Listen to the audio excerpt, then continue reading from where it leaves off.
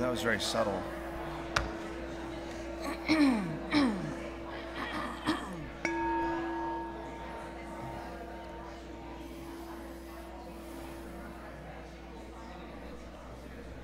Good morning.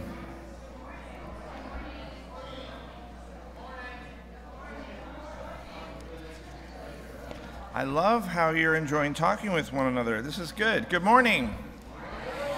Welcome both here in the sanctuary and also online to the Sunday service of the Unitarian Universalist Church of St. Petersburg.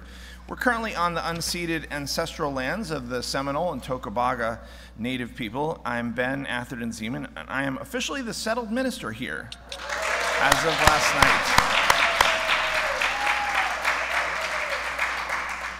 For those of you who are new, they don't always clap right there. My installation was last night, and thank you to all of you who were there. I am really excited. Today we have an absolutely spectacular worship leader. Sam Obeid will be here to give the main reflection. And we have a guest worship associate this morning.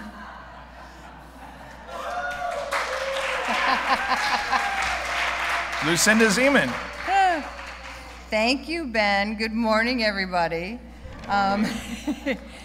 If you want a church where books are never banned, where all history is taught in schools, and where modeling a loving, caring relationship, happy 23 years today, Ben. Happy anniversary, honey. I have good news. You may have found your church home. Thank you, Lucinda. 3 announcements today. One is please sign up with Chris McDonald. Is Chris here yet?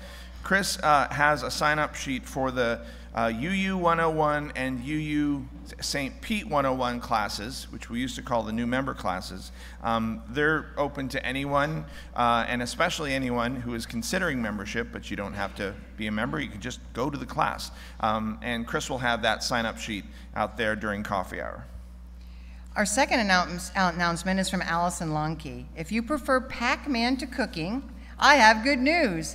The pizza night at the Arcade Mingles fundraiser is tonight from 5:30 to 7:30. Allison and Nora are hosting this event at Unlimited Video Games, which is on the corner of Highway 19 and Haynes Road. No RSVP or quarters required. Talk to Allison Lonkey or Michael Rowe after the service for more details, and Ben and I will be there celebrating our anniversary. Allison and Michael, can you wave your hands or something? Okay, there's Michael, and that's Allison. And that's Nora. That's Hi, Nora. Third announcement is from Earl Waters. Earl, can you wave your hand too? I lost Earl. He's greeting. That's why he's not here. So Earl Waters and I are very excited to announce this. This is late breaking news. UU St. Pete will be hosting what I believe is the first interdenominational pride service / celebration. It's going to be right here on Thursday night, June 13th at 6:30 p.m. Please invite your friends and other churches to participate. Yeah, this is good. As Unitarian Universalists, we are a people of diverse beliefs, but we share a common faith, a faith that every person is worthy of love, and that what we do in this world matters, that we are connected to one another and to the earth. Whoever you are and wherever you are on your journey, you are welcome here. And if you are new, can you signify by waving? All right, there's some new people waving. Thank you. So if you'd like, I'm going to go down and grab a microphone, and then you can decide whether you want to raise your hand and introduce yourselves. I see some of you covering your faces. This is not required, but we'd love to hear from you if you are willing.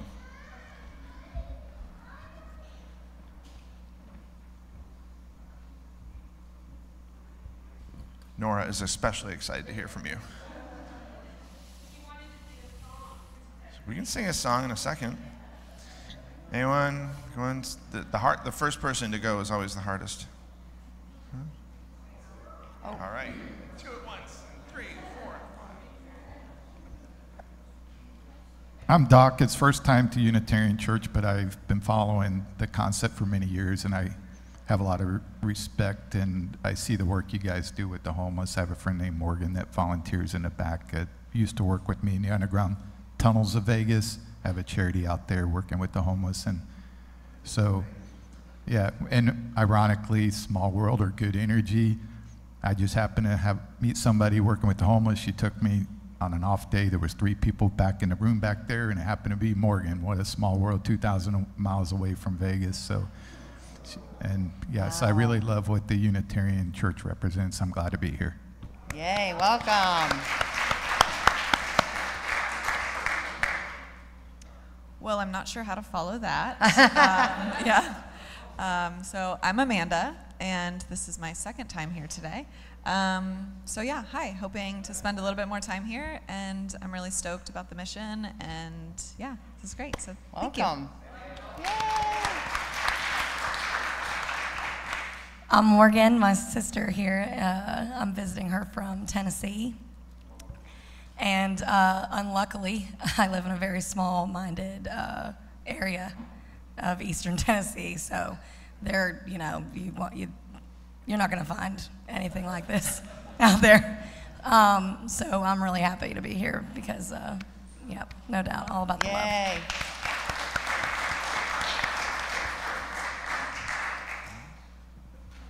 Different Morgan, by the way. Hi, I'm Ashley. I'm originally from Canada, but I've been here for 13 years. I don't know if that makes me Floridian or not. 14 years in September. Yeah, I've just, even though I've been here for so long, I've really struggled finding community, still feeling a lot of, isolations. I try to start a book club and all that stuff, but still just looking. So I don't know why I didn't click in my mind to search, because I was like, well, church, but I'm not that kind of church, you know what I mean?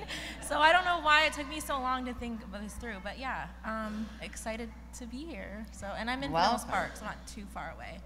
I do have one question though. Do you guys have restrooms? I've been drinking a lot of coffee, and I just. That door, and then there are others to the right. Welcome. Welcome. That was awesome.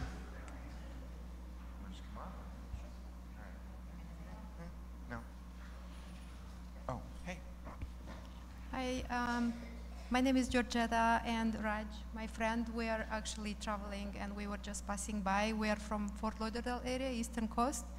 I am originally from Moldova, living in Florida for over 20 years. And my friend is from India, Rajesh, living in the US for over 30 years. We really love St. Petersburg and we were passing by, so we decided to stop by. It's my second time actually in a church like this. And when he asked me what this is, I said it's an open-minded approach to religion. So yes. So thank you. Yes. So I come from a country where there's so many gods, so many religions, and I've been struggling. I wanted to be part of something where we love everybody and don't try to be different from others.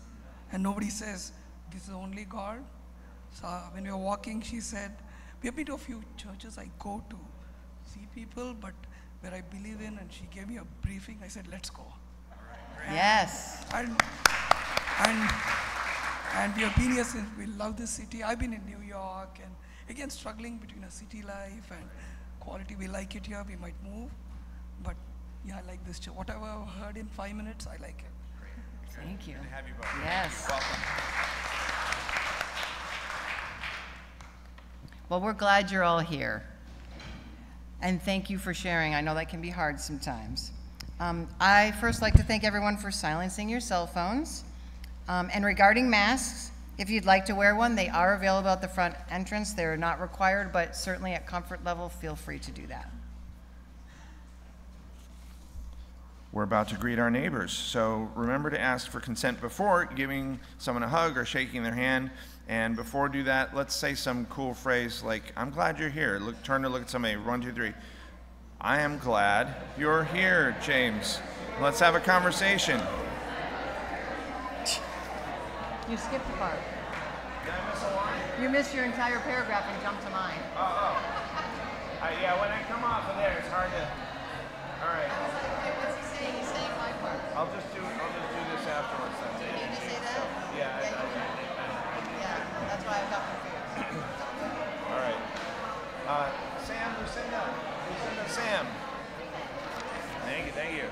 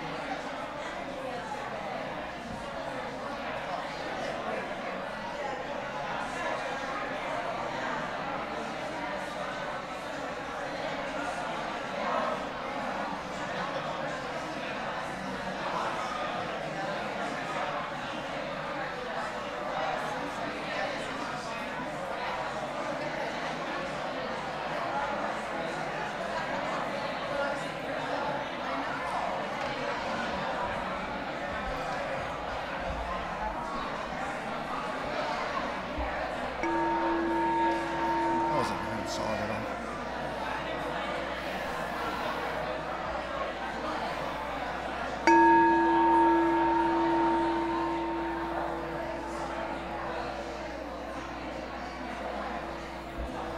The Unitarian Universalist Church of St. Petersburg welcomes children and their unique energy.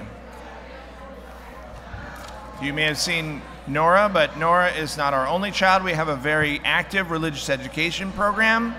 Our Director of Religious Education, Janae Johnson, and 4 religious education teachers. They are taking a well-deserved day off today. So our children will remain with their parents today. Okay, we're skipping, right? Okay. Now, please rise as you're willing and able for our first hymn, number 100 in the gray hymnal. I've got peace like a river. That would be you. A river.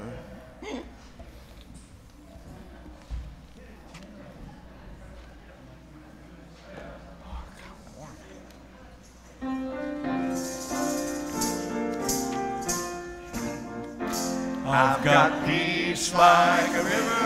I've got peace like a river. I've got peace like a river in my soul. In my soul. I've got peace like a river. I've got peace like a river. I've got peace like a river in my soul. I've got joy like a fountain. I've got joy like a fountain. I've got joy like a fountain in my soul. In my soul. I've got joy like a fountain. I've got joy like a fountain. I've got joy like a fountain in my soul. I've got love like an ocean. I've got love like an ocean. I've got love like an ocean in my soul. In my soul. I've got love like an ocean. I've got love like an ocean. I've got joy like an ocean in my soul. I've got tears like the raindrops. I've got tears like the raindrops. I've got tears like an apple in my soul. I've got pain like an arrow. I've got pain like an arrow. I've got pain like an arrow in my soul. There's more down the bottom. I've got tears like the raindrops. I've got tears like the raindrops. I've got tears like the raindrops in my soul. In my soul. I've got tears like the raindrops. I've got tears like the raindrops. like the raindrops in my soul. I've got strength. I've got strength like a mountain. I've got strength like a mountain. I've got strength Like a mountain in my soul. in my soul. I've got strength like a mountain. I've got strength like a mountain. I've got strength like a mountain in my soul. Please remain standing for the lighting of our chalice as Millie Jones lights our chalice. I invite you to say our covenant out loud. The words are in your programs online there in the text chat. If you'll follow along with two hand movements, there's a hand to heart, then there's hearts reaching out. Love is the spirit of this church, and service its law. This is our great covenant, to dwell together in peace, to seek the truth in love, and to help one another. You may be seated. Like I said, there's no time for all ages today, so we'll move right to the time in our worship service for joys, sorrows, and concerns. Some children are, in fact, leaving the room. Oh, cool. Okay, so there is RE by volunteers like Gordia. Thank you. That was our time for all ages, the parade. If you'd like to submit a joy or a sorrow or a concern during the week, just write me or write the worship leader if I'm on vacation. You can also fill out these lovely cards that are in front of you in the pews. So if you write fast, you can do one now. If you're watching the live stream, please put them in the text chat. Oh, I'm going fast. From Susan Bernor. Oh, so who's going to do the stones? Oh, I'm sorry. The stones will be done by Johanna Zeman.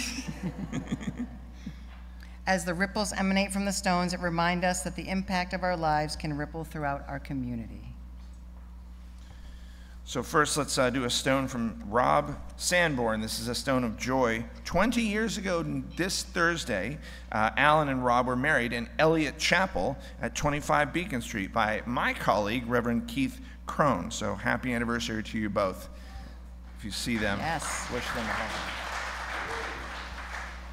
Another stone for Susan from Virginia and Cal Fox, for Susan Bernor and members of our minister search team who discovered Rev Ben 3.5 years ago and spent countless hours with the board introducing and encouraging the congregation and Rev Ben to come together.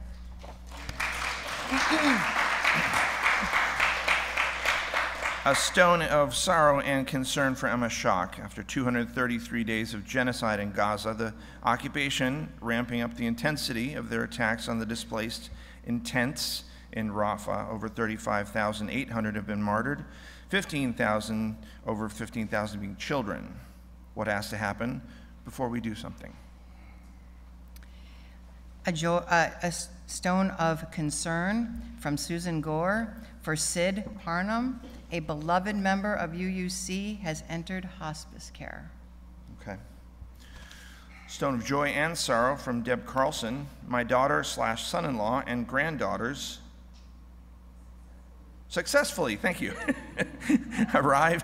successfully arrived in Brussels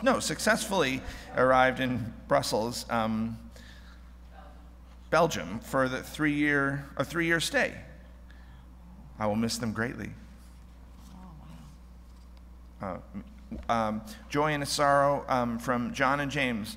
Our joy is that we're headed to the cool mountains of North Carolina. Our sorrow is that we'll miss you all. See you in the fall. Wah, wah. That's us sharing in your joy. Want me to? Sure.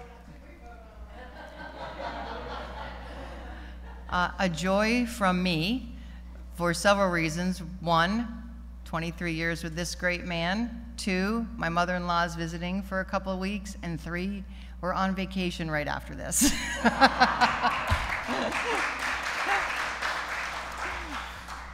Let's bring to mind and hold close to our hearts Rob and Alan Sanborn, the people in Palestine, in particular in Rafah, Deb's family safely in Brussels, and John and James as they head north. Anyone from over there? Sid Parnham. Sid. there's a lot of us that are known, and there's more that are unknown that are facing challenges, that are facing health concerns. So let's keep them in our hearts, and let's join for our responsive reading, which was written by John Motter. May our hearts not become calloused by the never-ending incidences of oppression and hatred that so many face each day. Rather, may we keep our hearts open to the positive efforts of so many causing good trouble in the world. May we have the strength to demand and gain the right for all people to have a safe place to sleep, health care to keep them strong, and the knowledge that their lives matter. The struggle is taking longer than it should, but we will get there if we continue to strive for basic human rights. May all of us find a comforting and compassionate presence in the warmth of fellowship and community. And we will place one final stone for those joys, sorrows that remain in our hearts, perhaps too tender to be spoken out loud. Thank you, Lucinda. The mystery is that we are connected even when we feel apart. So let's rejoice in our beloved community that makes of the many one. And let's take about a minute of silence together.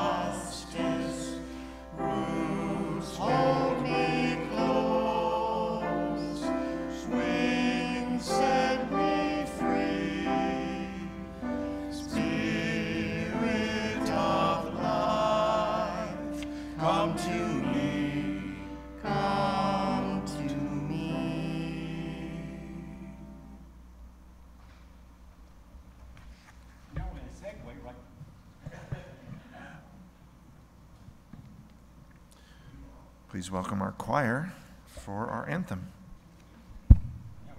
Not our choir. Please welcome John Arterton and James Mack. This song that we're going to sing is dedicated, it's more about the fact that Ben is our new settled minister than it is about the fact that we're leaving and going to North Carolina this week. Because the title is, I've seen the light of a clear blue morning. Not because we're leaving. Right. Anyway.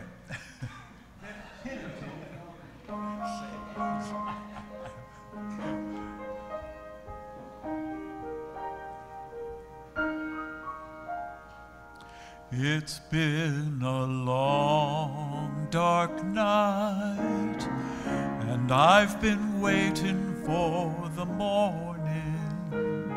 It's been a long, hard fight, but I see a brand new day a-dawning. I've been looking for the sunshine, but I ain't seen it in so long. Everything's gonna work out fine, and everything's gonna be all right. That's been all wrong, 'cause I can see the light of a clear blue morning, and I can see the light of a brand new day. I can see the light of a clear blue morning. Everything's gonna be all right, gonna be okay.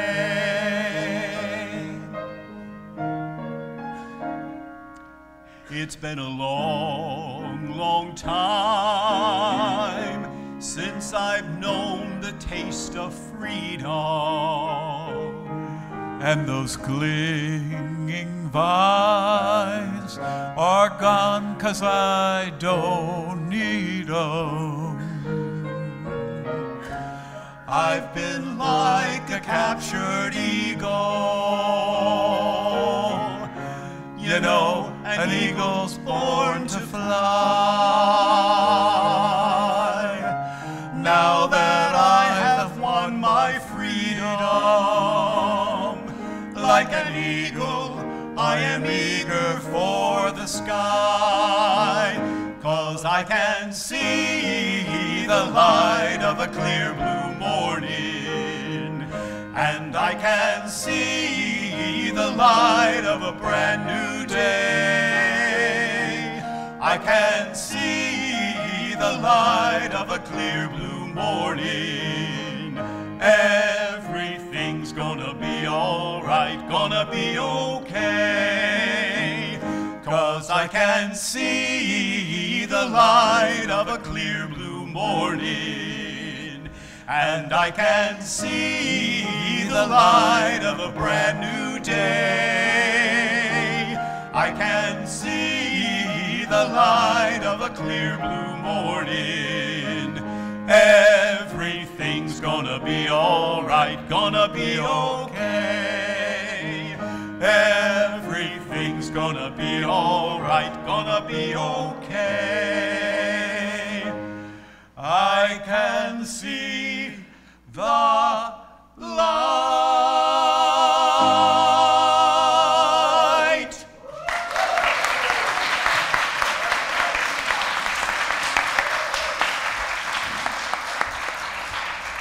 Thank you. Do you ever meet someone and like everything they say is diamonds? Like you just, even you're talking about where we're gonna have for lunch, and they just say stuff, and you're like, whoa, well, let me write that down. Such a person is my friend Sam Obeid. She is a poet. I don't have like a bio or anything, but I'm just excited that you said yes when I asked you to come here. Sam Obeid.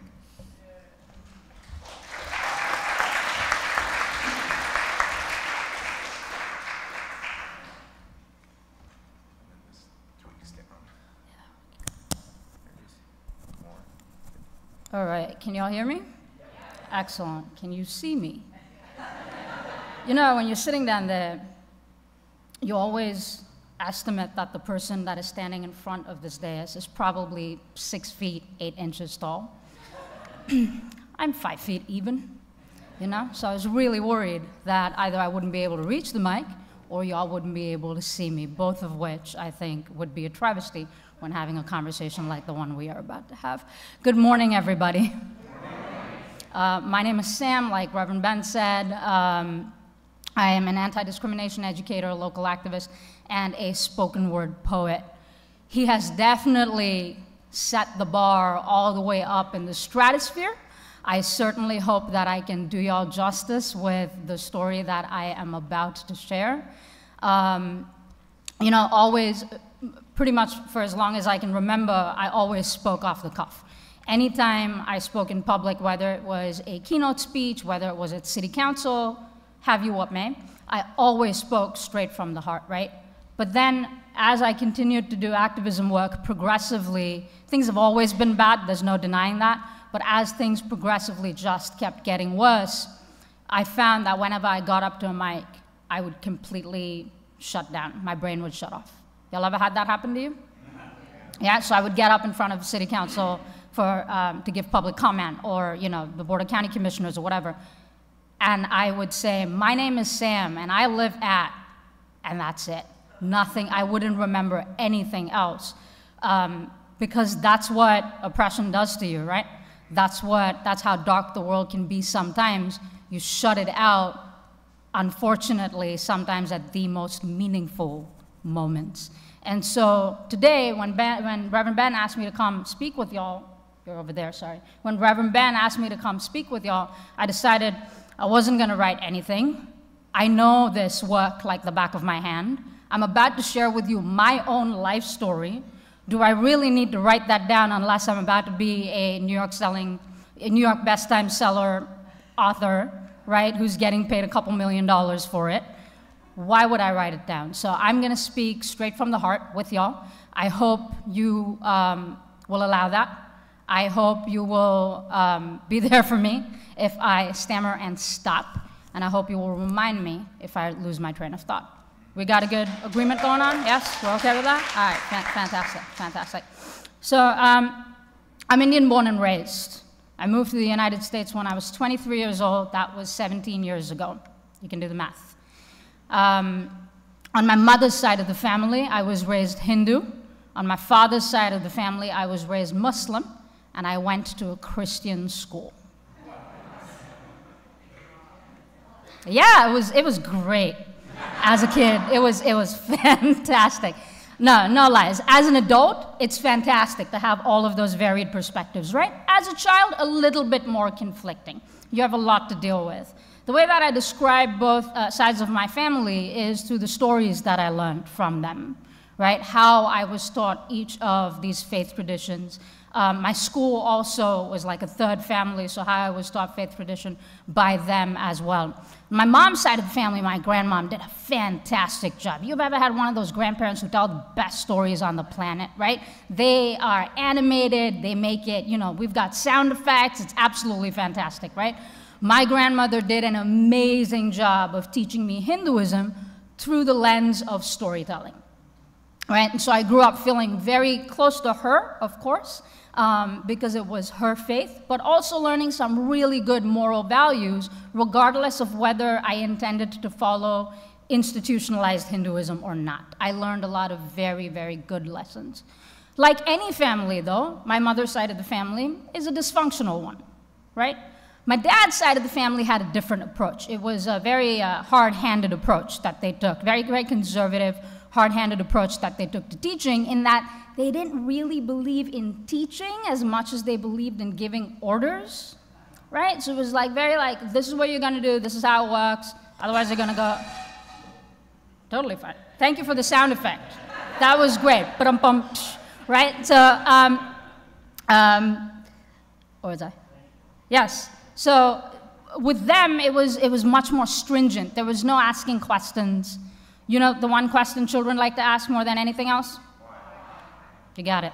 Why? I was one of those, I mean, look at me now, right? I was exactly the way that I am now. I was like this when I was a child, but with no boundaries, no understanding of when to ask a question and when not to ask a question. If I had a question, I just asked. I was very comfortable with that. I also got shut down a lot because of that, right? Understandably so. Anyway, so on my dad's side of the family, I think my dad's side of the family was a little bit more toxic in the manner in which they interacted with each other, in the manner in which they raised children. So mom's side of the family, dysfunctional. Dad's side of the family, a little more toxic. And then school was like this, yes, it was a Christian school, but kind of like trying to be secular, you know, like secular, ambitious, secular, inspiring, but starting from a Christian axis, right? Like starting from a Christian center. And so I learned a lot of great Bible stories when I was in school. my family was also, my parents were also incredibly secular. They wanted me to learn and follow a faith tradition that I wanted to follow. So they wanted me to have all the information that I could have access to, predominantly my mother. She wanted me to have all of the information that I could have access to before I made a decision which direction I wanted to go. So we would celebrate Christmas. I got copious amounts of like picture books and like fun books on Bible stories and so on and so forth. So I learned a lot about Christianity from the time I was incredibly young. And I always loved Christian religion. Not just because of the lessons that they taught, but, and this is gonna sound so shallow, but also because of the aesthetics, you know? I always felt like the weddings were so beautiful, right? Maybe it's just because I wanted to wear a suit at mine, and my family didn't know that yet, but the aesthetics were always so beautiful. Everything was nice and crisp. There were always flowers everywhere, right? Wedding or funeral, there were beautiful flowers everywhere. Like the saddest moments and the happiest moments still got treated with such honor and beauty and harmony, and I absolutely loved that, you know? And it always seemed like such a kind and gentle religion. Not to mention, I mean, Christmas, right? The gifts and the tree and the decorations, right? We have even though Christianity is a minority religion in India, we have a large population of Christians because our population is fairly large, right? So think about that in terms of numbers. We have a large population of Christians, and they really did it up during Christmas. So it was gorgeous. Streets would be lined with all kinds of lights and stars and just decor everywhere, and so beautiful, absolutely so beautiful. I 100% loved learning about Christianity, but I also always thought that when I got married, it would be in a church because it's so beautiful. And when I died, I would like to have a funeral that was in a church because it was so beautiful. Shallow, yeah, but we need some beauty in this world. Come on, right? You know, it works out at the end of it. It wasn't until I moved to the United States that I realized how much Christians, obviously not everybody, but how much Christians did not like people like me. I didn't know the backstory of Christianity. Sure, we studied it in history, but it was always referenced as a population of people, never the ideology that was behind it, right? And so it wasn't until I came to the US that I realized how much Christianity and Christian folks used Christianity to target and hate and hurt people like me. What do I mean when I say people like me? Pop quiz. Person of color, I heard somebody say. Anyone else? Sorry, what? Women, okay, heard. Alternative lifestyle, all right. Front and center, queers, right? The LGBTQ plus community. I did not realize how strongly Christianity was weaponized to harm the LGBTQ plus community until I came to the United States. And when I came to the United States, you know, folks had a lot of questions. What? You were raised in 3 religions? Also, you're Indian, you speak such perfect English? It's a question we always get. It's incredibly problematic. We can talk about that over coffee hour. But, you know, questions like that people would ask. Oh my God, you're here to study journalism? You're not an engineer? You're not in medical school? Okay, what is happening with you? How do your parents feel about this? Folks get right into it. There is no small conversation that happens, small polite conversation that happens when you're willing to be an open book and tell your story, which I'm totally fine with, provided we have some community agreements set, right? And so those are the questions that I would get. What I noticed, however, is that, you know, if we're sitting among a group of people and folks are sharing their life story and what has happened with them, when I would share that part of my family was Muslim and they were conservative, and so I didn't have a great relationship with them, also the fact that they had a problem that I was gay, folks would automatically and almost instantaneously, there were no questions asked. They would believe it, no problem, right? if a Christian friend of mine shared how they grew up in a conservative Christian household, there were always follow-up questions. And I didn't understand that. I understand why that was for a really long time, right? There are always follow-up questions. But another thing would also happen. People who were either Christian or not Christian would also immediately come up with the defense of, well, I mean, you understand that not all Christians are like that, right? That's not what Christianity actually teaches. You get that, right? So there would be the immediate defense of Christianity that my Muslim side never experienced. I never got that privilege, right? What I would get, on the other hand, was the casual racism of, oh, you're Muslim, do you speak any terrorist? Right? Or, since you're gay, do you still get 40 virgins when you die? Right? Or these random, incredibly, you know, I'm sure we can all agree, right? These are some fairly racist comments, right? So, these random racist comments, I would get the casual racism side of it while everybody else would get the follow-up and the, you know, the best intentions, right? The best intentions portion of the community agreements. I never got that. And I never understood why until I grew up a little bit more, got a little bit more invested in the activism community, learned as I went along, and then began to understand this is all, wow, it's all narrative. It's all how we talk about what things actually are and what things actually are not. Imagine the casualty of asking somebody if they speak any terrorist. Right? Imagine how casual that has to, for you to use it so casually, imagine how much you do not have to think about it to be able to say it the way that you say it. Right? And so I realized I did not get a lot of best intentions for that. And then most recently, with everything that is happening in Palestine, this is where I begin to make the connection. I've always made the connection. It's no big surprise, right? We've had Islamophobia running through the roots of this country for a very long time now. But you will be amazed at how many connections you don't necessarily make until it hits you in the face or somebody else has experienced it that you are close to that is willing to share with you their story, right? With everything that is happening in Palestine, I understand now that it is that mentality of you were raised Muslim. Of course, your Muslim side of the family does not accept you. That is what Islam does. It characterizes the religion. It does not characterize the people behind it, right?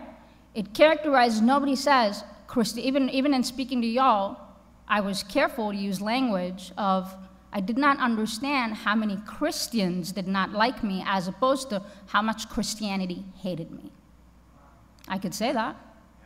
If that is my lived experience, I am more than welcome to say I did not understand how much Christianity hated me. But the religion doesn't hate me, does it? If you know anything about Christianity, you know the religion does not hate anybody, right? True of every religion. But that's how we characterize things that we do not understand. Blanket statements about things that we know nothing about, right? This is where narrative comes in. As a storyteller, I see the stories that come out of the different spaces that we occupy. As a storyteller, I see how important that narrative is. As a storyteller, I understand how devastating and revolutionizing words can be, right? And we see that in everything. When you try to inspire somebody, when you are in a leadership position, as I'm sure you have been, are, will be, when you are in a leadership position and you try to inspire somebody, what do you use? Positivity, stories, through words, right? You use words, right? When you are in a religious space, you use a book to guide you. The book is full of words, yes? Right? When you try to understand or bring together a community, we use words. When you try to admonish somebody, you use words, right? Words are at the core of how we function as a society, which is why narrative is important. If you tell a child, a singular child, that they are not wanted, and you tell that child that same thing every single day for a good portion of their life, they will not only believe that you do not want them, but they will believe that not a single one of us wants them either. That is the power of words, right? And so when we share narratives that talk about entire populations or entire faith traditions as being violent and harmful, trust me when I tell you, words can start and end a genocide. And that is exactly what is happening in Palestine today, right? It is why, despite the fact that I am Muslim, because I am queer, so many people are able to come up to me and say, why would you support a country that would have you killed? Have you met the United States of America? Should I also have my family who does not accept me assassinated because of it? Because they don't accept me? I mean, if that's the case, we can have a very, very queer affirming world if that is how we wanted to see it, right?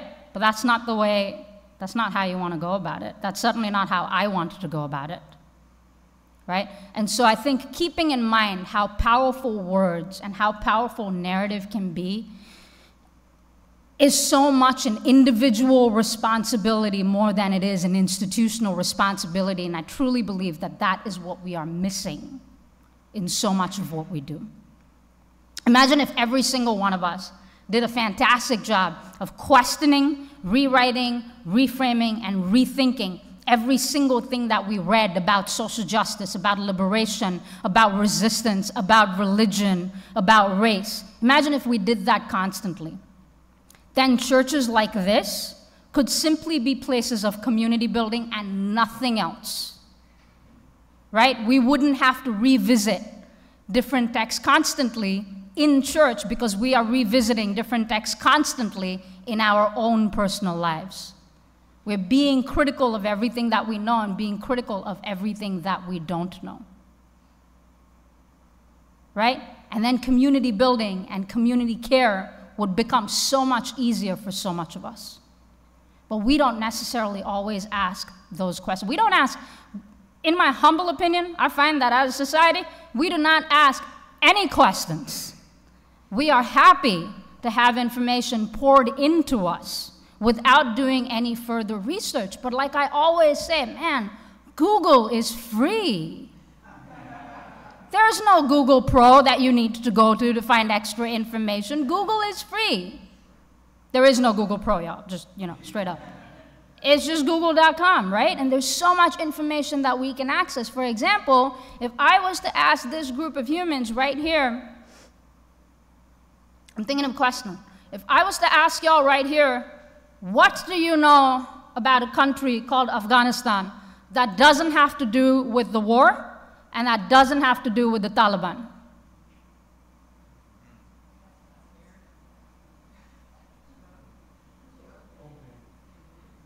Say again?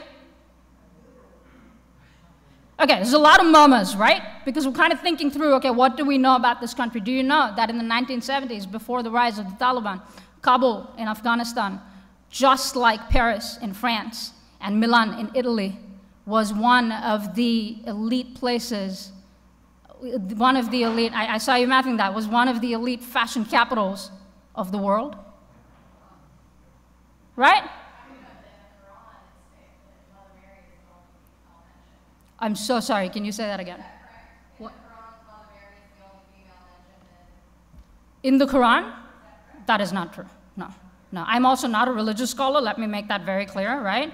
But I do know that that's not true because I've definitely read pieces that reference other women in the Quran. Yeah. Right, so point being, right, back to the fashion capital, point being, we don't know what we don't know, and it's okay not to know things. Agreed? Right? But when we don't question the things that we think that we know, we might find ourselves making a fool of ourselves someday. Right? And if for nothing else, if purely for the purposes of vanity, perhaps we should use knowledge as power. Right? So all I'll say to y'all is thank you so much for letting me speak off the cuff. Thank you so much, Reverend Ben, for allowing me to speak. All I'll say to y'all is words are important. In any way, fashion, or form, words are important. Words can start a genocide. It can end a genocide. It can also begin the process of peace and justice. Keep in mind, again, since words are important, peace and justice. We do not know what those words mean because we have never seen peace and justice for everybody, ever. Right? It is a sad thing, but it is a beautiful thing because it allows us the opportunity to imagine it for everyone.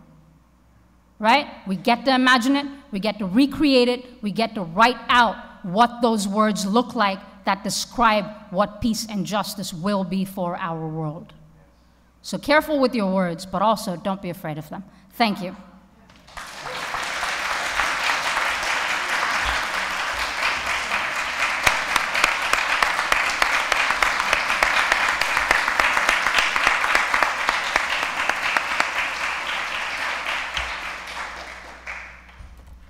Wow, thank you. We have come to the time in our service in the sanctuary. The offering will now be given and received so that we may take care of our beloved community and our vital mission.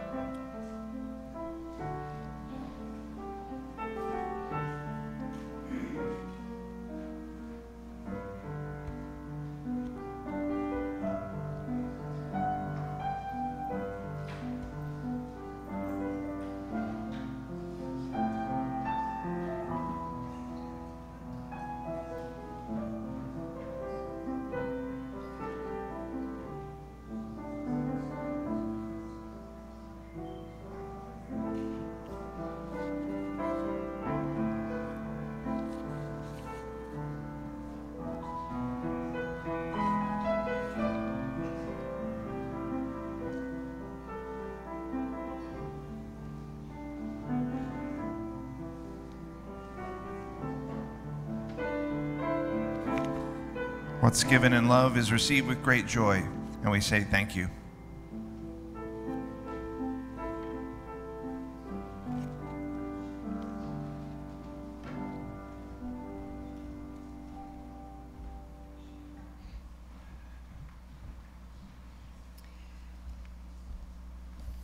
I told you.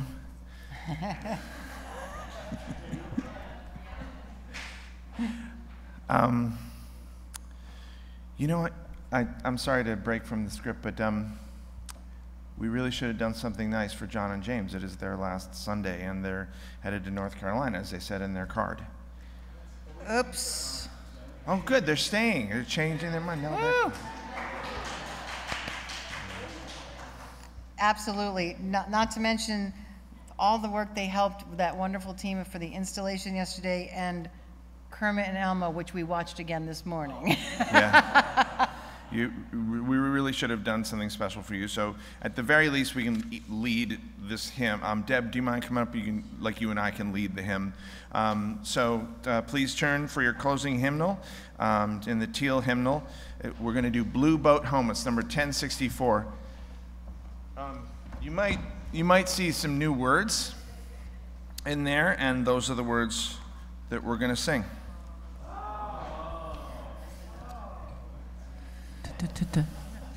Please rise as you're willing and able. No. Okay. Okay, that's all right.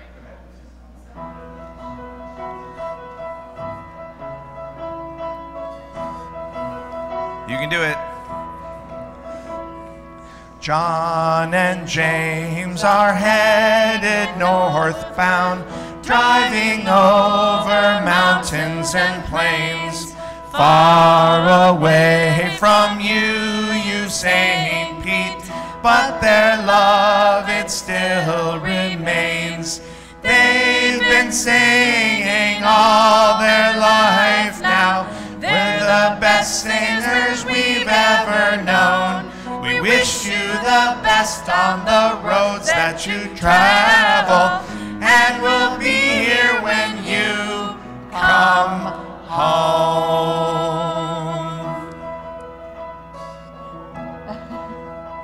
I sang it with you. I sang it with you. You'll be up in North Carolina, your cute cabin in the wood. We'll lead hymns and sing some anthems, but you're gone so they won't be as good. We'll find singers and play some instruments, asking everyone we've ever known. But it won't be the same when you're in North Carolina, so we can't wait for you to come home. Last verse.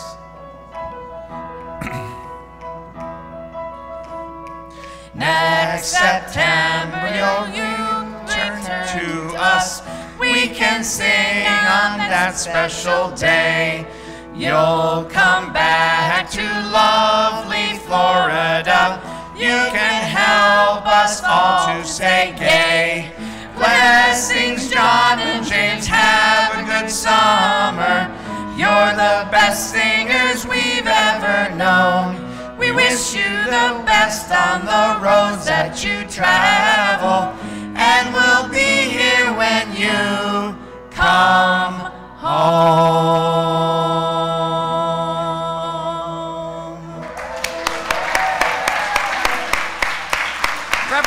Reverend Ben wrote those words. Please remain standing for our chalice extinguishing. Oh, sorry. Yay. Now we invite you to say our chalice extinguishing as Millie Jones extinguishes our chalice. The words to UUSP's traditional chalice extinguishing are in your order of service or online in the text check. We extinguish this flame, but not the light of truth, the warmth of love, or the fire of courage. These we carry in our hearts and out into our world. You may be seated. Blessings, John and James. Thank you again, Sam, for your words. It's an honor to have you here. I really appreciate you being here and the words you had to say. Sam will be here for the coffee hour, and I encourage all of you to stay for coffee and food and fellowship. But first, we have our postlude.